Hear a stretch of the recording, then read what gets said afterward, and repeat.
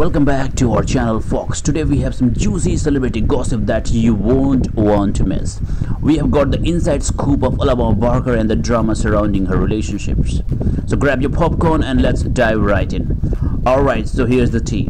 A creator named Josiah recently claimed that Alabama Barker was trying to link up with him while she was in a relationship with Dd Osama. But hold on, because Alabama quickly cleared the air and shut down those rumors. She made it clear that people are constantly spreading lies about her and she has to fight for herself every day. It's really unfortunate to see how people cling onto her for attention, turning this situation into high school drama. Seriously, it's such a mess. Now let's take a closer look at the backstory behind Alabama Barker's recent breakup with rapper Dd Osama. According to the reports, Alabama and Dd Osama were last seen together at the Coachella, but shortly after that they called it quits.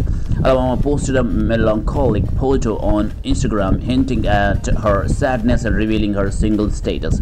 However, the exact reason for their breakup remains unknown. It seems like there were some tensions between Alabama and Dd Osama's girlfriend Crystal, who engaged in a brief social media exchange with Alabama.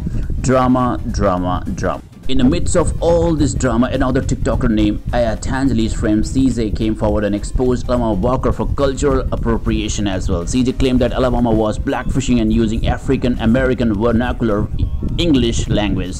CJ even shared screenshots of Alabama appropriating native Indian outfits and hairstyles when she was younger. It's no wonder people are calling her out for this behavior as well. So there you have it, folks. The world of celebrity drama never fails to amaze us. Alabama Barker finds herself at the center of attention, dealing with rumors, breakup and the allegations of cultural appropriation.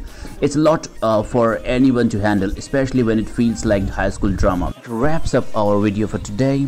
If you enjoyed this video, don't forget to like, share and subscribe to our channel. Bye bye for now. We'll be back with more news for you all.